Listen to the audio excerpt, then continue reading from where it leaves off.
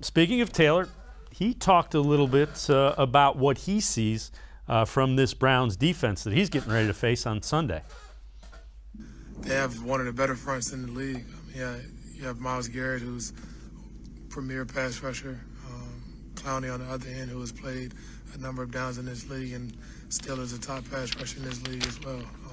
And that's just not two of them. They also have the two Maliks up front, who do a very good job of pass rush or rushing the passer and getting after the quarterback as well too.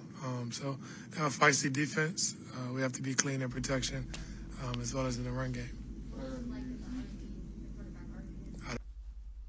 And again, I think they're going to try to run the football a little bit more than Kansas City did. And, you know, they've got Mark Ingram, they've got Phillip Lindsay.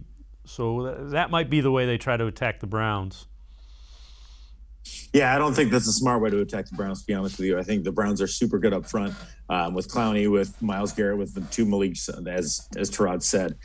There's a reason they played so well against the run last game. I mean, I know that there was new offensive linemen for the Chiefs, but Clyde Edwards-Helaire is no slouch, and their scheme is no slouch. So I think that the Browns should be able to eat up that run game, and nothing against Mark Ingram, nothing against Phillip Lindsay, nothing against, Rex Burkhead. They have a lot of guys who just are kind of not what they used to be. And, they're certainly good players, but you gotta, again, I think the defensive line for the Browns should have a field day, should be able to get to the running game, should make Tyrod Taylor beat them. And like I said earlier, I don't think Tyrod Taylor is a guy necessarily that's going to go beat you, especially if the Browns, play offensively the way they should play. So, again, I have the ultimate respect for Tyrod Taylor. I think the Texans play the game the right way, but the if I'm the Texans, I would not come at it from that. I would try to mix up the run and pass, maybe play a Cleveland Browns type game where you set up the pass by, a lot of play action. Maybe that's the way to go if you're them.